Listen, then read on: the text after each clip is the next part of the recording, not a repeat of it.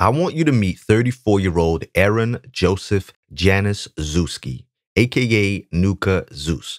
The Zeus part is because his last name is Januszewski. Zeus, Zewski, y'all get it. He's a white boy from Georgia, and his parents are white, Polish, Jewish people. It's kind of strange how the recent trend of blackface comes from white Jewish people. I'm pretty sure Rachel Dolezal's parents were white Jews, and so was that other white woman, Jessica A. Cruz, who was claiming to be an Afro-Latina. She was also a white Jewish woman. There's a pattern here, right? As you can see, he's an unemployed white man that likes to masquerade as an Oompa Loompa in his spare time. You can call him Nuka Zeus if you want, but his mama called him Aaron Joseph Januszewski, so I'm gonna call him Aaron Joseph Januszewski.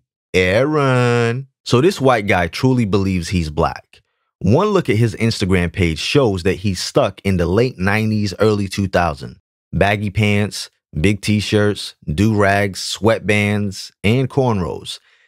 I really hate to interrupt this video, but this is just a little 60-second teaser.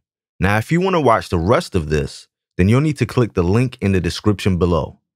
Because if you haven't noticed by now, YouTube and I really don't have a good relationship. So all of my videos are on my website, ikyg.com, completely uncensored and unfiltered.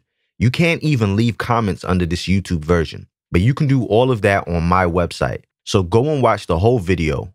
You won't be disappointed.